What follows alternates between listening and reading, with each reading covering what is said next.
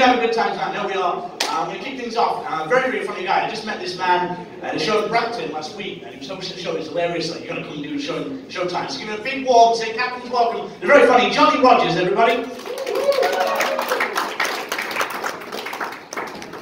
Give me over David Green, everybody. And the baby. It's my first time in St. Catharines, and I'm already loving it. Roll Up the Rim is back. We've been playing Roll Up the Rim, guys. Yeah, I think this shit's gotta stop. Every year, man, it turns me into a goddamn animal. I'm walking around, minding my business. I see a cup out of the corner of my eye, and for a second, I'm like, do I pick it up? Do I check it? What if it's a bike? It's never a bike, guys.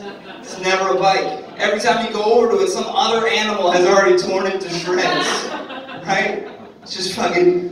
I'm like a lion approaching a carcass with no meat. There's just nothing but sadness there.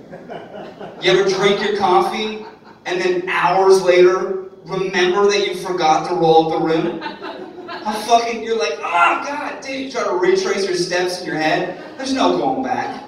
There's no going back. It's long gone. At least with that, you can come to peace with that, right? You can come to terms that it's gone, it's not gonna happen. I'll pay $2 to get another one tomorrow.